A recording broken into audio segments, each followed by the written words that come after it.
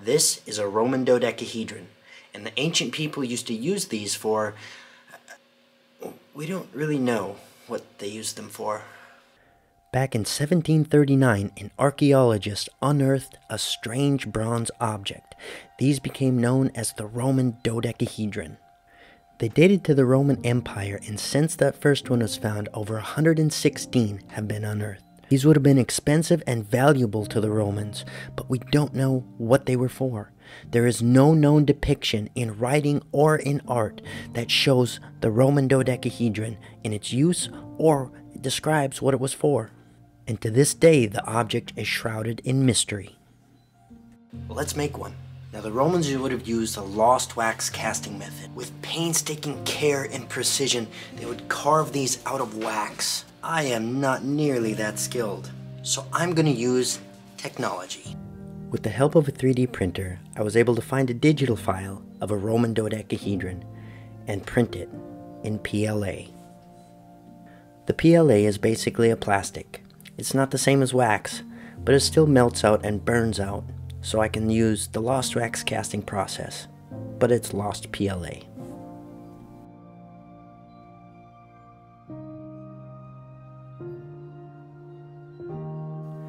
To get a nice print, I had to do it in 2 pieces, so now I have to put them together. And to do that, I first need to clean up the edges.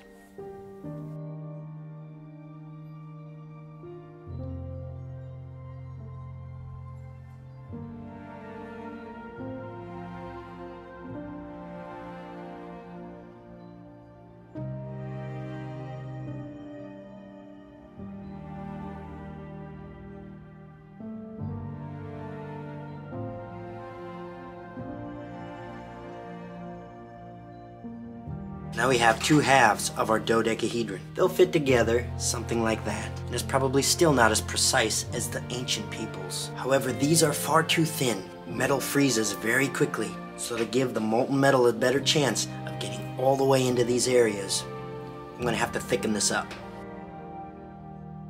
By painting on some molten wax, I can create layers to give a thicker profile. That'll help the metal flow in without freezing before it reaches all the thin areas.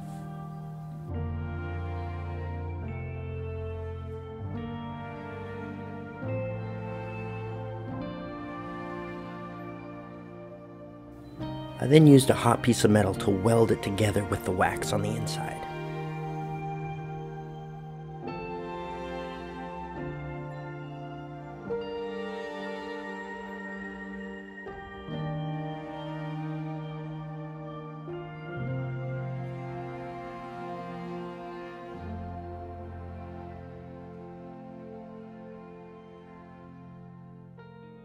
So now that that's put together, I need to put the nubs on, and they're going to be black because I printed out gray ones and I lost them, and the ones I reprinted are black. Just because they're black nubs instead of gray nubs doesn't mean they're any different than any other kind of nub.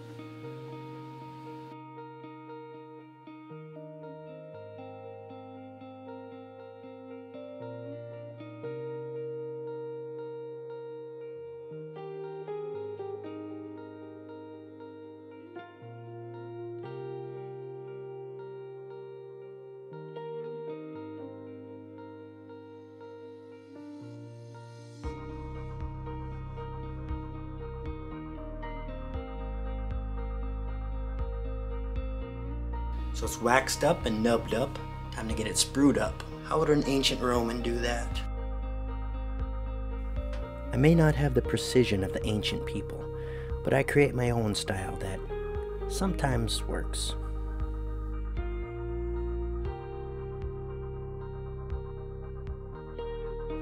I figured I'd have the metal flow from the bottom up. That's usually the best way to decrease metal turbulence and get a high quality casting.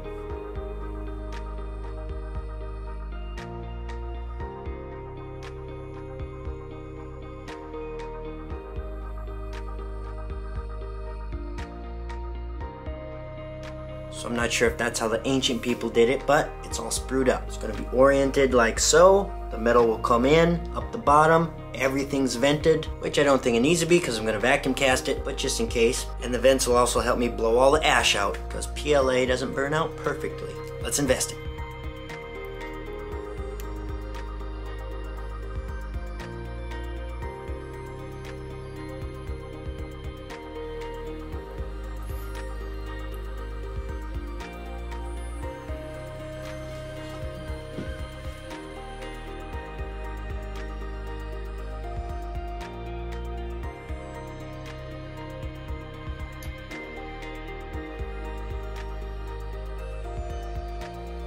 Once all the wax and PLA is melted out and burned out, then I need to blow out the ash.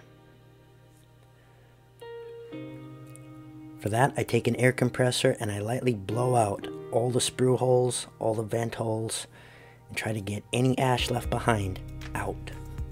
Then I put it back in the kiln to heat up to pouring temperature.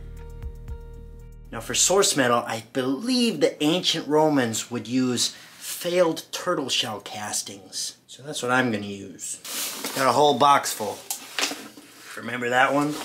This is a homemade alloy of tin bronze, which is something similar to what the Romans would have had.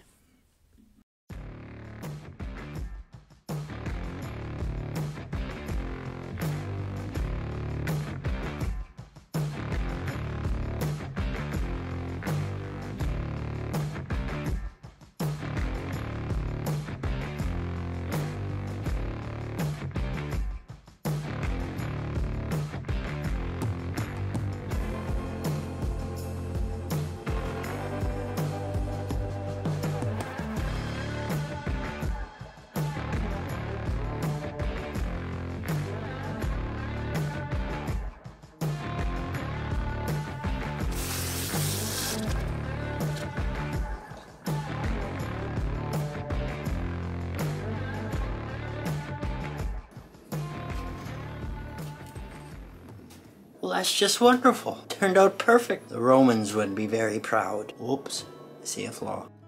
There's a small seam where the metal wasn't quite hot enough to join together. It's just a little flaw. Seriously, it turned out really good. Really, really good. Once it's done, I just need to cut off the sprues and do some filing to clean it up.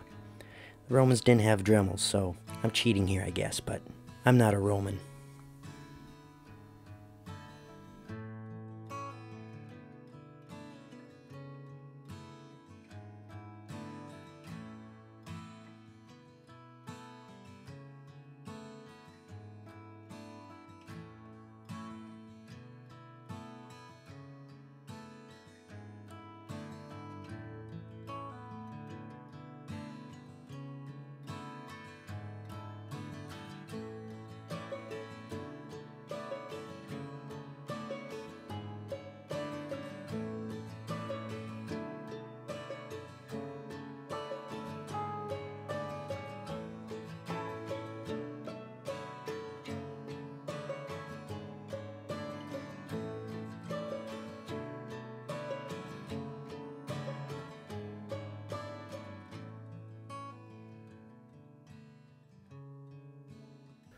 Instead of soaking it in liver of sulfur to add the patina like I usually do, I'm just going to heat it with a torch. That'll oxidize it and give it a nice natural dark color.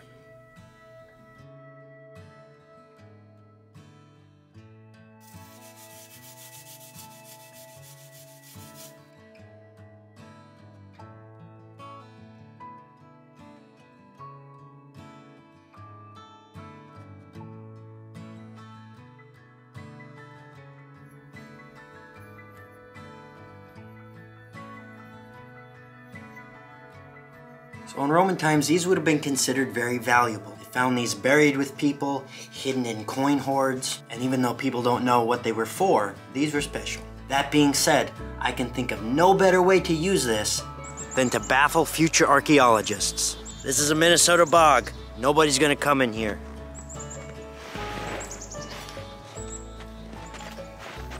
When that melts, it'll sink in the mud. Maybe in a couple thousand years, someone will dig it up.